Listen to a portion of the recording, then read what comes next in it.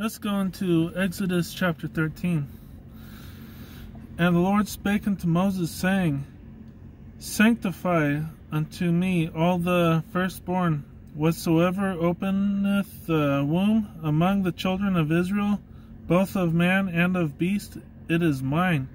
And Moses said unto the people, Remember this day in which ye came out from Egypt, out of the house of bondage, for by strength of the hand the Lord brought you out from this place. There shall no leavened bread be eaten. This day came ye out in the month Abib, and it shall be when the Lord shall bring thee into the land of the Canaanites, and the Hittites, and the Amorites, and the Hivites, and the Jebusites, which he sware unto thy fathers to give thee, a land flowing with milk and honey, that thou shalt keep this service in this month. 7 days thou shalt eat unleavened bread, and in the 7th day shall be a feast to the Lord. Unleavened bread shall be eaten 7 days, and there shall no leavened bread be seen with thee, neither shall there be leaven seen with thee in all thy quarters. And thou shalt shew thy son in that day, saying, This is done because of that which the Lord did unto me when I came forth out of Egypt. And it shall be for a sign unto thee upon thine hand, and for a memorial between thine eyes, that the Lord's law may be in thy mouth. For with a strong hand hath the Lord brought thee out of Egypt. Thou shalt therefore keep this ordinance in his season from year to year.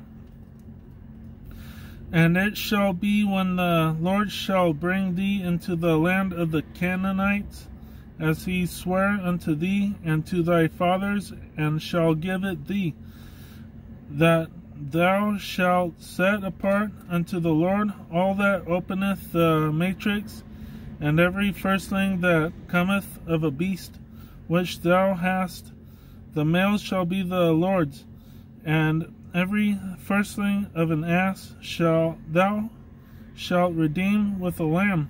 And if thou wilt not redeem it, then thou shalt break his neck. And all the firstborn of man among thy children shalt thou redeem. And it shall be when thy son asketh thee in time to come, saying, What is this? That thou shalt say unto him, By strength of hand, the Lord brought us out from Egypt, from the house of bondage. And it came to pass, when Pharaoh would hardly let us go, that the Lord slew all the firstborn in the land of Egypt, both the firstborn of man and the firstborn of beast. Therefore I sacrifice to the Lord all that openeth the matrix, being males, but all the firstborn of my children I redeem. And it shall be for a token upon thine hand, and for frontlets between thine eyes, for by strength of hand the Lord brought us forth out of Egypt. And it came to pass, when Pharaoh had let the people go, that God led them not through the way of the land of the Philistines, although that was near.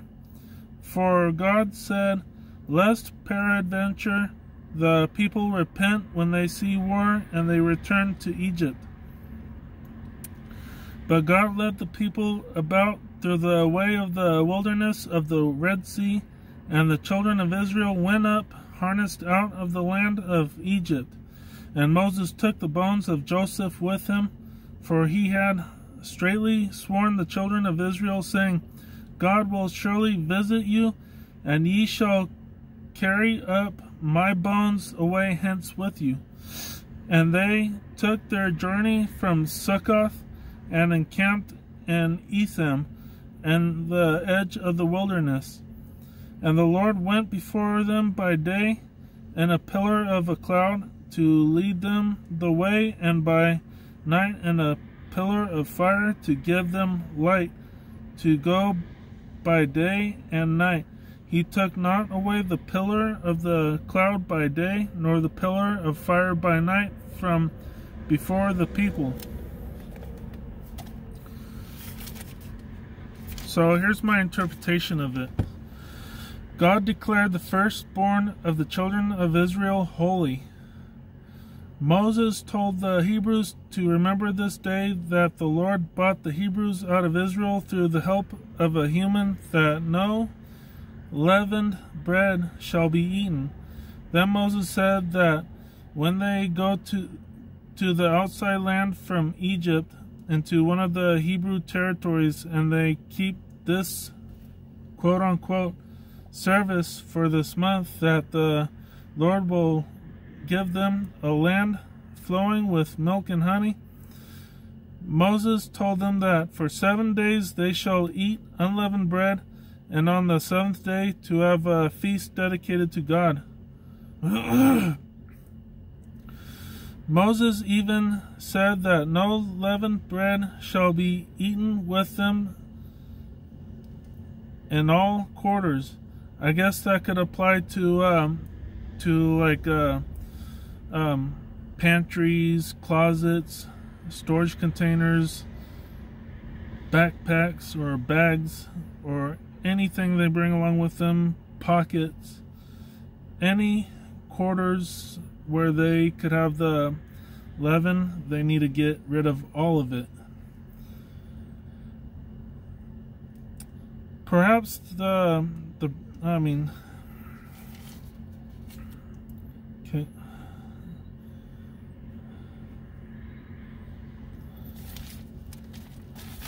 Every firstborn male beast in that season will be of the Lord's. I guess so that the animals can keep multiplying. And every firstling of an ass thou shalt redeem, or in other words, compensate. Redeem means to compensate. Remember that. With a lamb, and if thou wilt not redeem it, then thou shalt break his neck, and all the firstborn of man among thy children shalt thou redeem, or in other words, compensate. Remember, redeem means compensate. I guess this quote, I forgot to quote this, but let me quote it. Quote unquote, and every firstling of an ass or a donkey thou shalt redeem with a lamb, and if thou wilt not redeem it, then thou shalt break his neck, and all the firstborn of man among thy children shalt thou redeem. End of quote. I guess this quote is mentioned because other animals don't multiply as fast as sheep. So it's better to kill the sheep and save the other animal and feed your family. If you can't redeem the animal, then you can break its neck and feed it to your children, because your children should always come first whenever there is food on the table. So give the other animal to your child if you can't kill the lamb.